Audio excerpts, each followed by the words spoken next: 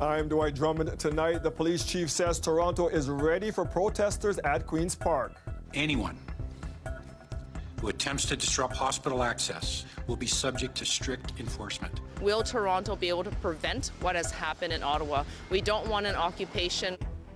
Roads around Queen's Park are already closed. Extra officers are on patrol as police roll out their plan to protect the public during the protest. Plus, this morning, we have begun implementing a new surge and contain strategy in our downtown core. Our goal is to end the demonstration.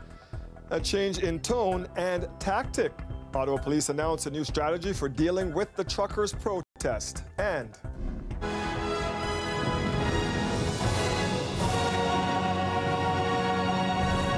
the Winter Olympics in Beijing are officially underway. We'll show you why some of the usual pomp and pageantry is missing from the Games. Toronto police putting extra officers on the streets and closing off some downtown roads in advance of a protest convoy heading to the area around Queen's Park. Police say the steps are appropriate given what's happened this week in Ottawa. Lorenda Redekop joins us live from college and university. And Lorenda, protesters have already started to arrive.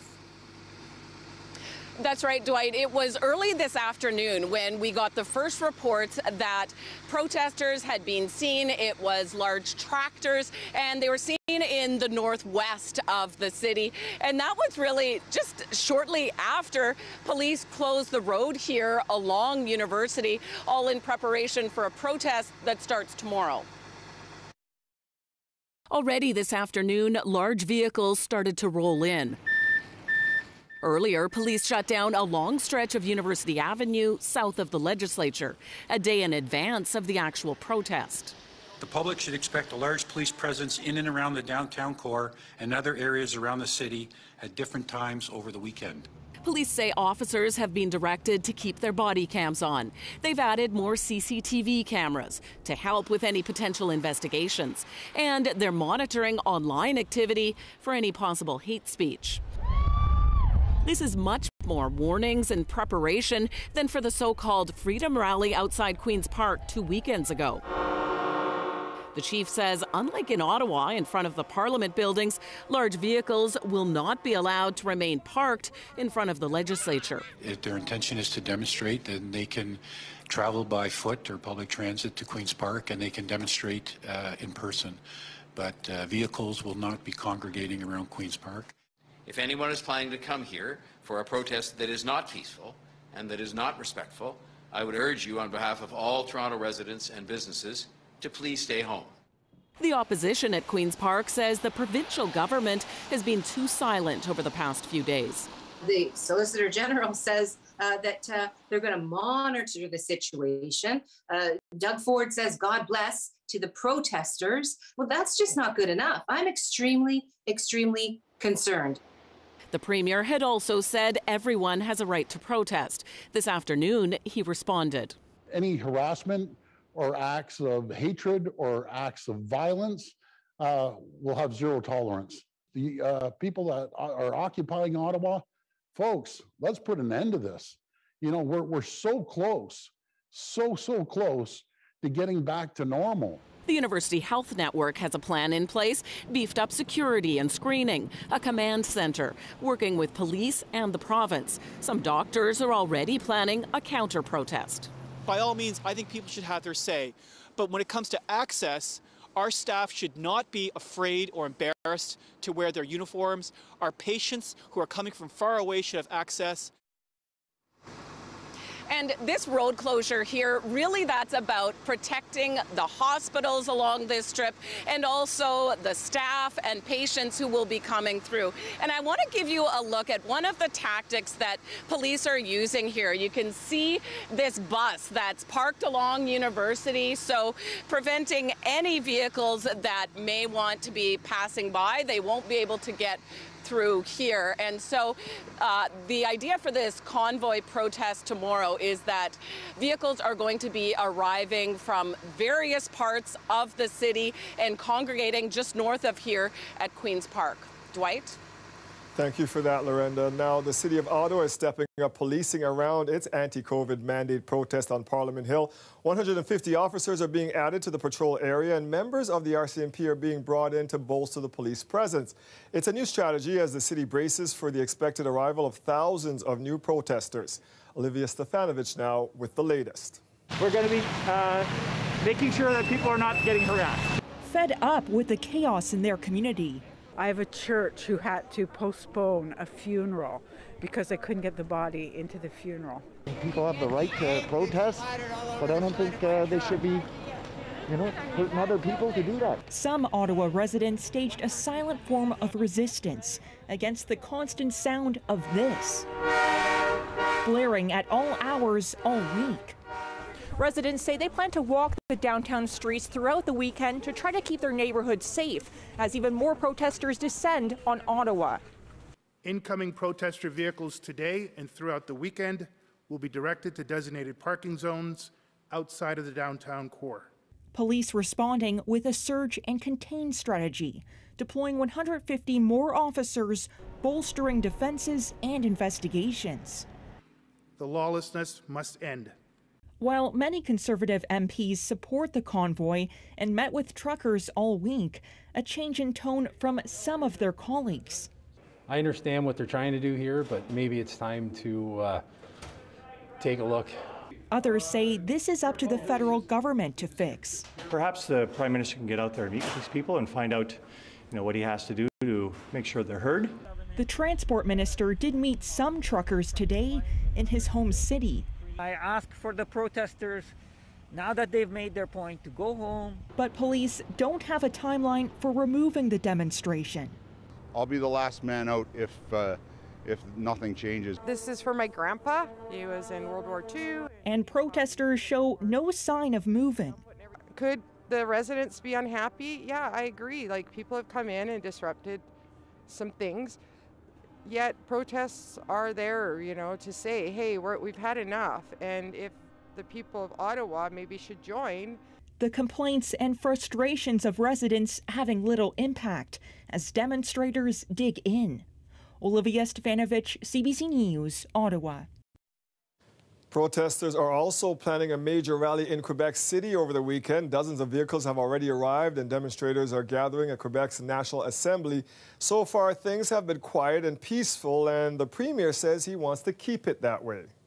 I will not accept that we start insulting citizens at the entry of restaurants or whatever. So we are very careful and there's no tolerance. The protesters hope to stage their main demonstration tomorrow afternoon. It's unclear how many people will show up. The demonstration was put together on very short notice, and it's bitterly cold in Quebec City. Officials say city and provincial police are prepared for the protests, and officers have been in place around the legislature since Thursday.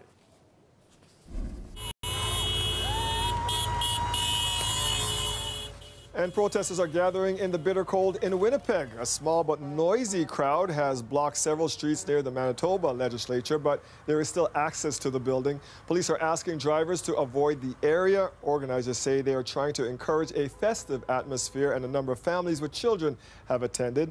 This is just the latest in a number of anti-COVID mandate rallies that have taken place across Manitoba. Residents of a Markham neighborhood are describing the frightening events that took place on a small street earlier this week that left one person dead. Greg Ross has more. Residents here on Purple Finch Road are still in shock after multiple gunshots were fired just steps from their homes. I spoke with one woman who heard the gunshots and saw at least part of what happened. She didn't want to be identified out of concern for her safety, but told me this. I heard pop, pop, pop, pop, and so I ran to the front door to see what it was, and I saw 3 young men running down the street, and then I saw a car go racing, and the car hit one of the young men, and he was thrown onto the road. She says the SUV crashed into the snowbank here at the end of the street. She says after several minutes, emergency crews arrived. She says paramedics worked on the person who was hit by the car, as well as one of the passengers in the SUV. Paramedics were working on the young man that got hit by the car, and then the other paramedics took a young man out of the back seat of the car that had hit the young man, and they were working on him. They were doing CPR. York Regional Police tell us that one victim died of gunshot wounds. They say there was a second person, not considered to be a victim, was taken to hospital with non-life-threatening injuries. At this point, York Regional Police have not said if any charges have been laid. Greg Ross, CBC News, Markham. 2 people were rushed to hospital in serious condition after a shooting early this morning. It happened shortly before 4 a.m. on Spalding Road near Dufferin and Wilson. 2 victims were found at the scene with gunshot wounds, but both suffered non-life-threatening injuries. Investigators say the victims were males but haven't released their ages. Anyone with information is asked to contact police. A teen boy has been charged with second-degree murder in the shooting death of a Toronto taxi driver in October. This past Friday, on January 28th, our officers from Toronto Police received a phone call from the Saanich Police Department, and that is located in British Columbia, and they had the youth under arrest. So members of our homicide squad did fly out to BC. They placed the youth in custody and brought him back to Toronto. It happened on October 24th. Just before 9 p.m., police were called to a pharmacy in Eglinton after reports of a taxi running into a fence. 73-year-old Christopher Jung was found with multiple gunshot wounds. He later died in hospital. Police say there are no outstanding suspects in the case. The accused, 17-year-old, appeared in court today. The country's top doctor says Canada needs a long-term, sustainable way to respond to future waves of pandemics so we are not in a crisis mode all the time. We need to be able to address the ongoing presence of the SARS-CoV-2 virus in a more sustainable way. The virus will continue to evolve. So we need to also continue to evolve our measures, recognizing that further waves will occur. Dr. Tam says existing public health policies will have to be re-examined going forward because the virus is not likely to disappear anytime soon.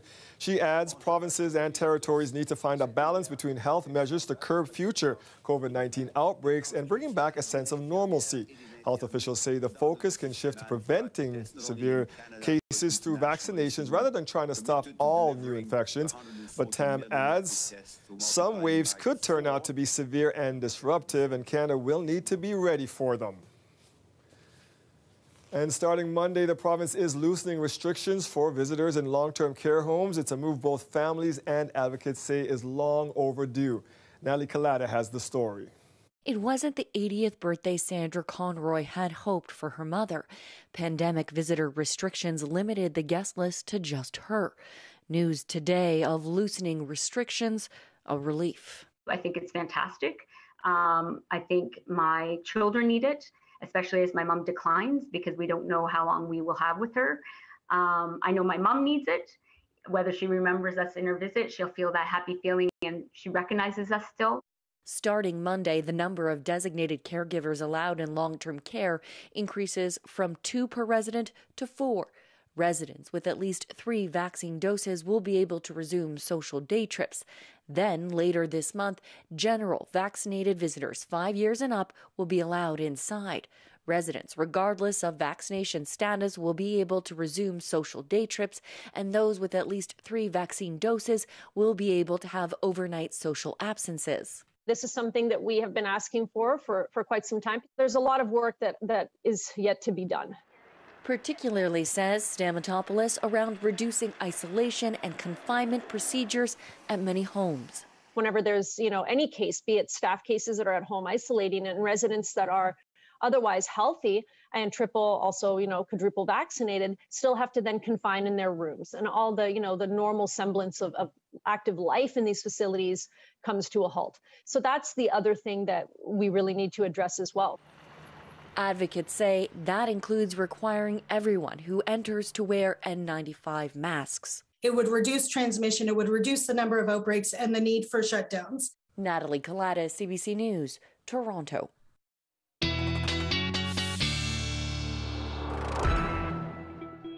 Nick, I feel like we're now paying for those above average temp days we had a while back. It's flipped on us. The bills come due. Yeah, at the end of December, it was the West that was dealing with all the cold weather. We had some of that mild weather, and now everything had kind of flipped, although they're seeing cold weather now, too.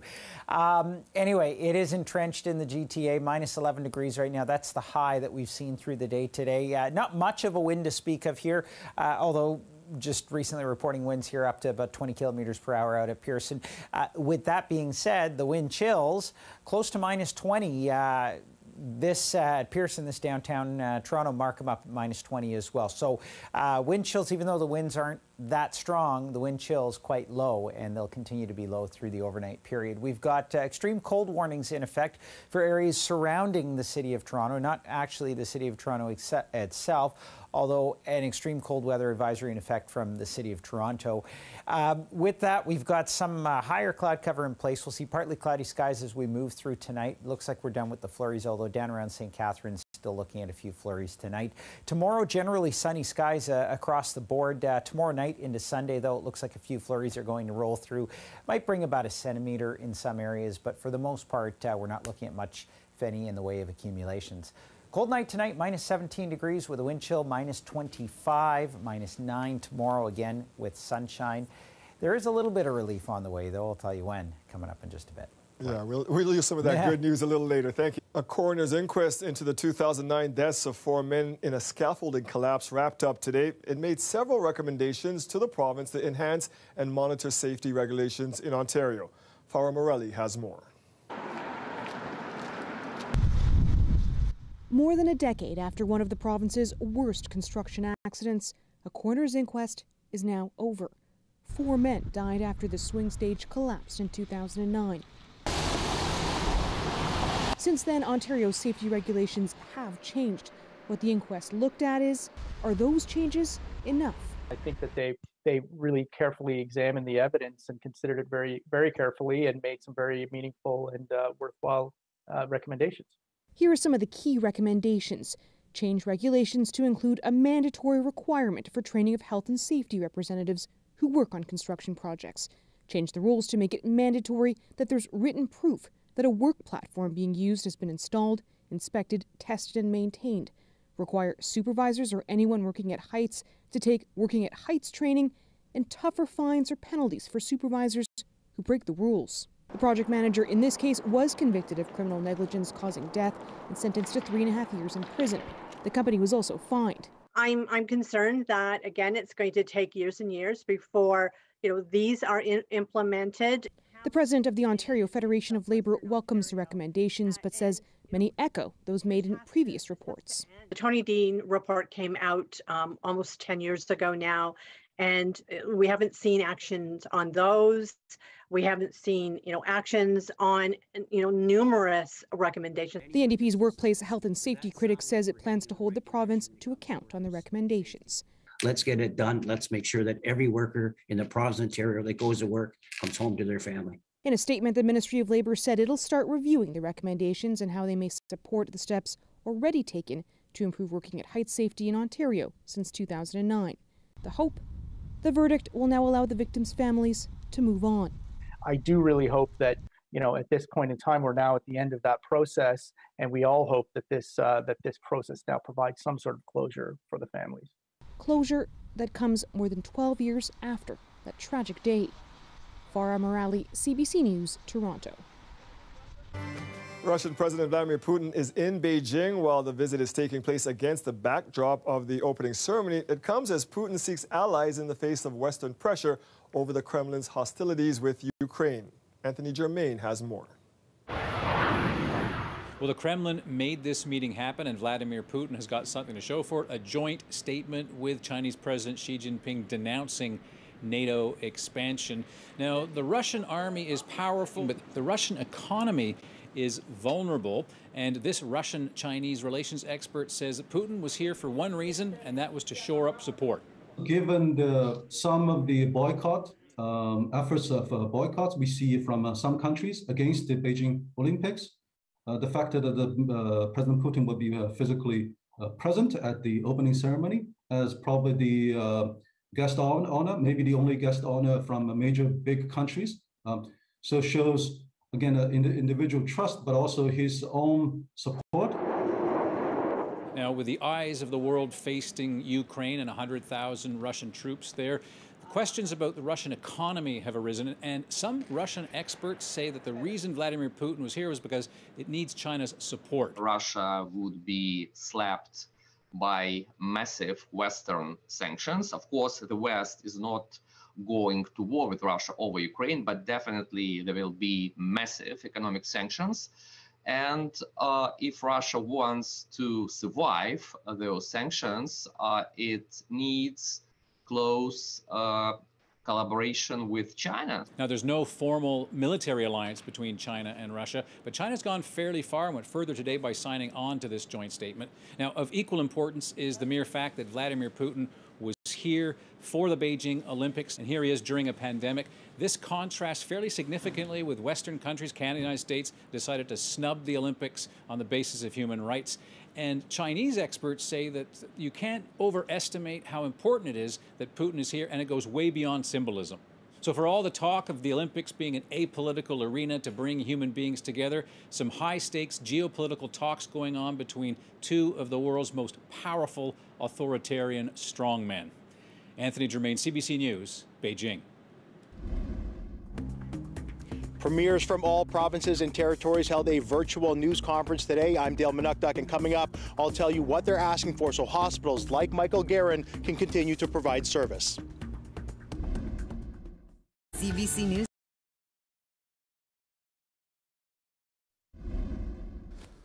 All 13 premiers from across the country joined in a virtual news conference calling on the federal government to provide more funding through the Canada Health Transfer. Dale Manukduk joins us live now from Michael Garron Hospital with the details on this. And Dale, what are the premiers asking for specifically? So, Dwight, what they're asking for is an increase to the Canada Health Transfer, or CHT, which is meant to provide predictable funding for healthcare. Currently, provinces and territories are picking up 78% of the healthcare costs through the CHT, with the federal government at 22%. The premiers are asking that the Prime Minister commit to increasing its share to 35%. Here's BC Premier John Horgan, who hosted the conference. This is about providing services for people. It's about wait times. It's about human resources in our healthcare system. It's about making sure that we can provide state-of-the-art diagnostics so that we can address diseases as they come forward, like COVID-19, like cancers. Now, Premier Horgan said that the federal government was supposed to negotiate after the pandemic, but he says the time is now. And what about Premier Ford? How would a potential increase in the Canada Health Transfer affect his government's investment in health care? So Premier Ford was at the virtual news conference but did not address the CHT. He does stand with the other 12 provincial and territorial premiers. In a statement, he says that rebuilding our healthcare system after a once-in-a-century pandemic, it requires an all-hands-on-deck approach. It is more important than ever that the federal government work with provinces and territories to urgently resolve the structural funding shortfall facing our healthcare systems. And yesterday, I spoke with the medical director of infection and prevention control at One Toronto Hospital, who says it cannot live with COVID and address the backlog without further investment. Premier Doug Ford says that his government is investing $30.2 billion over the next 10 years to improve hospitals and $324 million to help alleviate the surgery backlog. And Dwight, when it comes to the CHT, funding is allocated on a per capita basis, and since 2017-2018, it has been increasing by at least 3% every year. But PEI Premier Dennis King says that many provinces' healthcare costs are rising 7 to 8% every year. So that funding more critical than ever, Dwight. Dale Manukduk outside Michael Garron Hospital for us tonight. Thank you, Dale. The family of a 35-year-old killed in a police shooting last month spoke out last night at a candlelight vigil, demanding accountability and answers from the SIU. We want justice! We want justice! We want justice! Moses Uriu was fatally shot by police in the parking lot of a Markham Plaza on January 21st. According to the province's police watchdog, a York regional officer came upon him outside a vehicle in a shopping plaza around 9:15 at Fairburn Drive and Highway 7. His family says they were told by the SIU that there was an interaction with police and Eriu was shot and died in hospital. Now, nearly 2 weeks later, the family says they require answers. When we ask questions, a lot of it is, oh, it's part of the investigation. We can't answer that question. But we just want, like, even simple facts, like, what were the circumstances? Did he suffer? How long did he suffer for? Yesterday, the SIU issued a release asking for help to identify the driver of a vehicle in the plaza at the time Eriu was shot, saying it's believed the individual may have information related to the investigation. Images show an individual wearing a dark hooded winter jacket with light-colored pants holding grocery bags. It's becoming more commonplace for police to barge into homes unannounced in Hamilton and Halton, according to new data obtained by CBC News. The controversial technique called a no-knock raid is supposed to be rare, and the new data is raising concerns with some experts. Bobby Hristova is following the story and joins us now from Hamilton with more. So, Bobby, what does this data show us? For context, Dwight, a no-knock raid is when a heavily armed tactical team burst in with no warning, and they usually do that if they think there's a high risk of danger on the other side of the door or if someone might be destroying evidence. So it's become controversial in recent years because some raids go off the rails or they become deadly, like in the case of Breonna Taylor in the U.S. So the data shows, at least in Halton Police, they used surprise raids 19 times in 2019. The next year, 37 times. That's almost double. And almost halfway through last year, they used 25 raids. In Hamilton, there were 32 no-knock raids in 2019. There were 40 the next year, and about halfway through last year, 32, which is also an increase. Bobby, as we talk about this here, they're also talking about it in the U.S. because someone was just killed in a no-knock raid there. Why do you think we're seeing more of these no-knock raids? Halton Police wasn't very specific when I asked them, but here's what Hamilton Police Superintendent Marty Schillenberg said. We're seeing an alarming increase in the number of firearms that are being located on the street, whether they be firearms seized, but also in terms of shootings and in terms of homicides. So that directly impacts the number of tactical warrants that are being executed by our tactical units as well. Researchers, activists, legal experts have been calling for more oversight and transparency, especially because of the level of force involved in these raids. Here's what Kevin Walby, an associate professor of criminal justice at the University of Winnipeg, said. The bigger picture is that there's no check, there's no balance on these things. I mean, they could have 120 next year. They could have 220 until we change the way that these things are governed, until some court case intervenes in this idea of police latitude in SWAT team deployment. It could keep going up. And one thing to note, it's unclear how effective the raids are, Dwight, because the police don't track how often they lead to convictions or evidence seized. Bobby Hristova reporting from Hamilton tonight. Thank you, Bobby.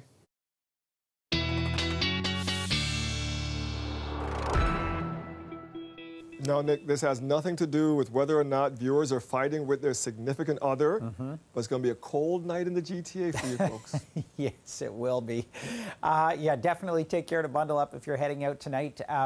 We've got temperatures that are going to be in the low minus double digits, down to minus 17 in the city of Toronto, and wind chills that will be in the minus 20s for a lot of places. We've got extreme cold warnings in effect across the region, although not including the city of Toronto. We're close, but we're not quite at that criteria.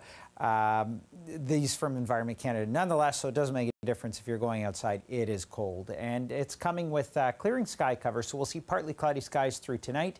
As we head through tomorrow, look for that cloud cover to begin to decrease even more. We've got generally sunny skies. A few flurries just to the north there with a couple of weak streamers that are going to develop through the overnight. Those should dissipate by the afternoon, and then we've got sunshine in the forecast for Saturday. Saturday night, though, through Sunday, we've got this system. I think it looks worse on here than it actually is in reality. Might bring about a centimeter to some places, but generally not too bad.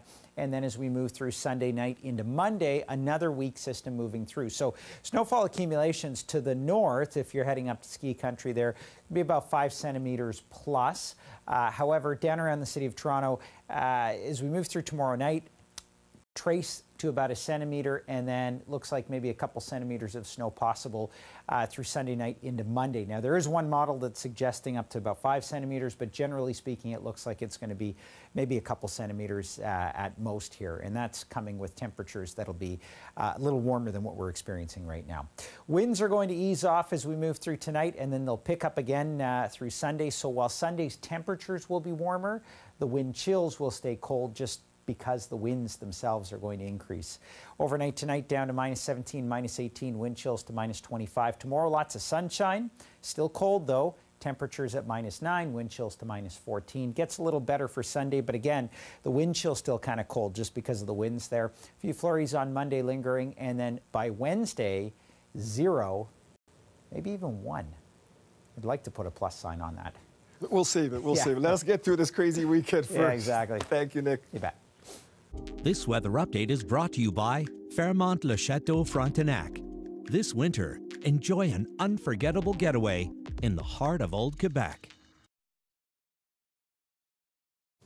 A race against the clock is on the way tonight in Morocco to save a boy trapped in a well. Large crowds have gathered at the site where rescue workers are trying to reach the 5-year-old.